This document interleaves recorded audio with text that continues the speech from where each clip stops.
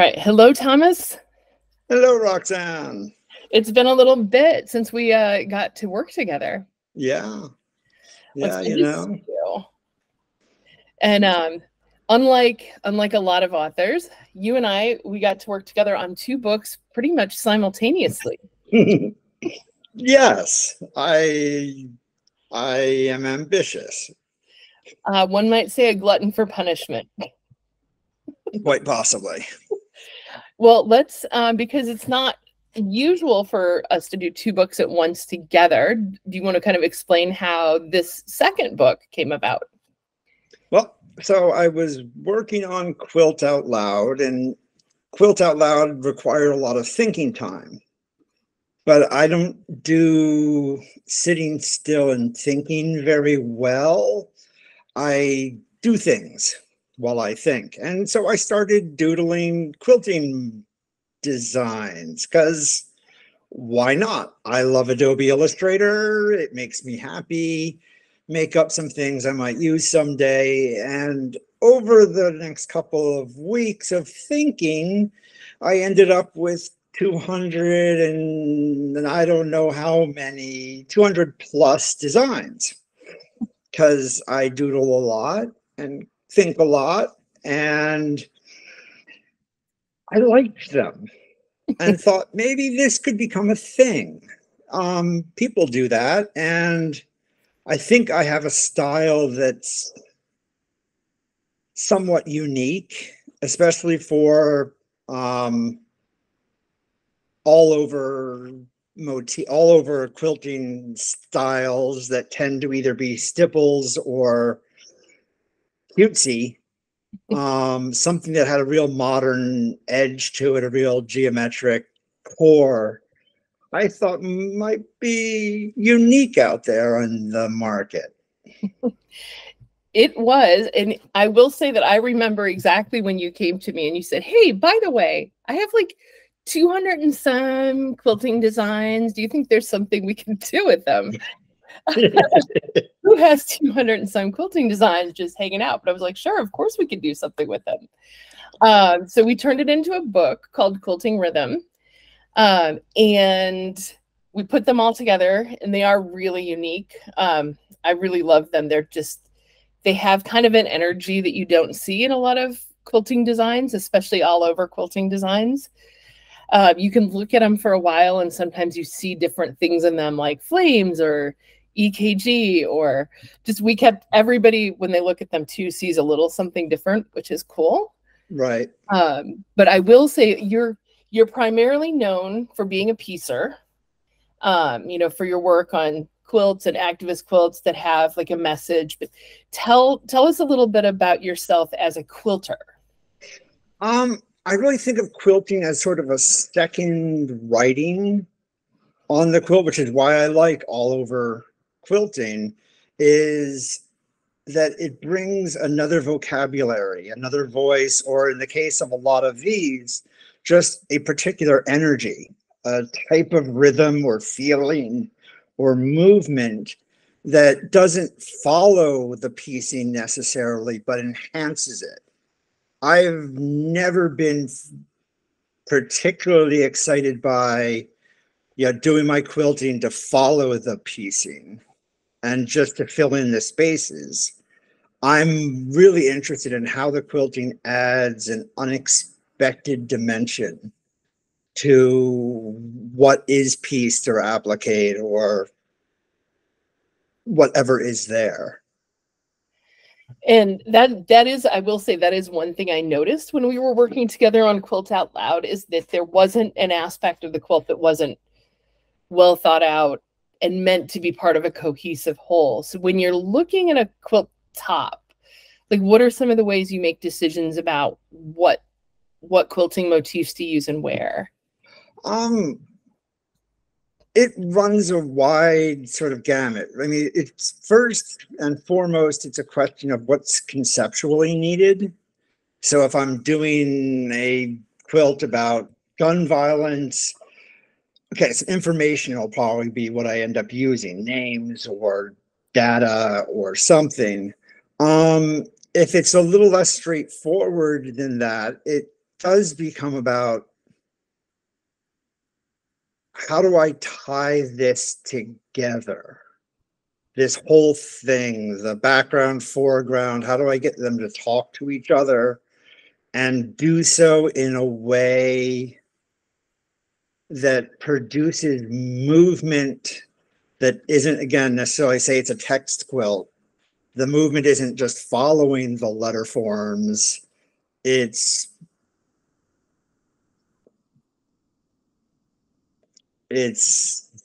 stitching them into the background, if that makes sense.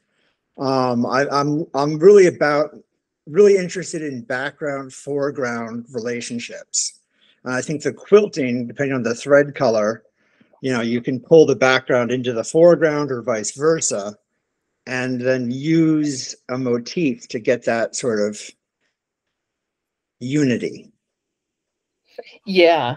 And the other thing I've noticed about your quilts in particular, because I got to see the front and back of all of them, is that if you only saw the back, you would still begin to get a sense of the quilt before you turned it over, which was kind of interesting. It's not something I think I would think of for like quilt I was working on, but it does start to speak from any angle. It's really cool. Okay, yeah.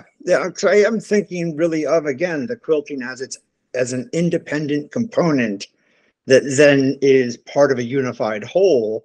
You should just be able to look at the quilting and get something.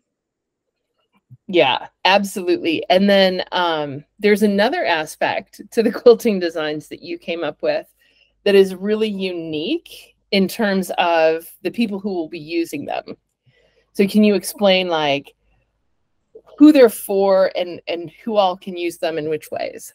Well, I thought of, you know, the quilting universe in sort of three audiences. Those that quilt on a domestic, those that free motion on a long arm, and then those that do computerized long arm. For those that do computerized long arms, the files are available, the digital files for each of the motifs is available for download. So I thought of them.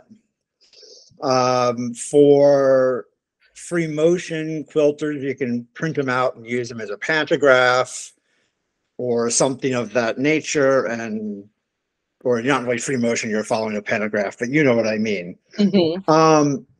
And then for domestic quilters, they're all about, you know, I talk about it in the book, it's about building the muscle memory of that motif. So first I suggest starting with tracing paper and just tracing it again and again and again until your hand starts to know the movement. Then practice it on a piece of just muslin or whatever a little bit until it becomes almost second nature. And again, a lot of these will vary slightly between the computerized version and the free motion version. You might get a little more curve in there where I have a little more angle, but it's still the same essential rhythm and energy. So it's really usable or meant to be usable for all different types of quilters, but available or accessible in different ways. Yeah, and I think that's what's really unique about the book. Is a lot of the libraries, including many of the ones we've done, are essentially meant for the home free motion quilter, probably on a domestic machine, possibly on a long arm. But what's cool, and this is what I think readers or potential readers should know, is that if you're planning to have your quilt quilted by a professional long armer, you can purchase a copy of the book, and then the long armer will be able to take that digital file and use it just on your quilt. But then you've got the quilting motif you want. It's not super expensive. And it looks exactly like what you see in the book, which is really cool. Which is great. And which was, you know, part of my goal was I see quilting motifs for sale at whatever price point they are individually, where here it's almost 100 of them for the price of the book, which makes them really inexpensive.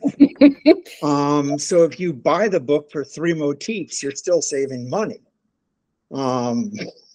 And hopefully you're buying the book for more than just 3 motifs, because I talk about how to produce a pantograph and other things and stuff. Yeah, exactly. But that's really cool, is that even if you only ever use it for a bare minimum, you've still made your money back. And then, so if you were teaching a class on like all over quilting, what advice would you give quilters, and especially give quilters, on how to make the most of your book? I would, to me, it's all about falling in love with a motif. There are a couple I love in the book that I'll use again and again and again.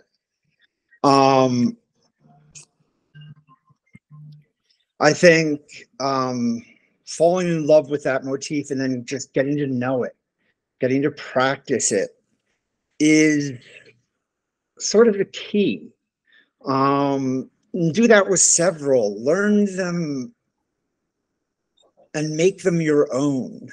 I think that's a big part of the book, especially for free motion quilters, is finding how the design fits your hands and your movement. Not necessarily trying to absolutely perfectly replicate something that was designed in Illustrator, but really find how it works for you. Some are really relatively simple to learn, some are more complex, but it's really about finding the way the motif works and speaks for you. Yeah, I will say that for as long as I've known you, and the 2 projects we've worked on together, that is absolutely the message I've always gotten, is, for the love of all that is holy, make it your own. Yeah. Because I don't know everything. I think I've designed a lot of good motifs, and I see in each one of them 100 different tweaks I could have done that would have made them slightly different. Now, if I did all of those, we'd have an encyclopedia. There you go. That's your next project, right? Right, right. I'm just kidding. That would be a huge undertaking. But hey, we'll put it aside for another day. Maybe it'll happen. Never can tell. No, you can't. And if everybody gets it and loves it, we'll come back and let's do some more, because it'll be fun. Yeah. All right. Well, thank you so much. And at some point you're going to have to tell me which are your favorite motifs. I can do that. All right. Well, thank you for talking a little bit about Quilting Rhythm. Thank you very much.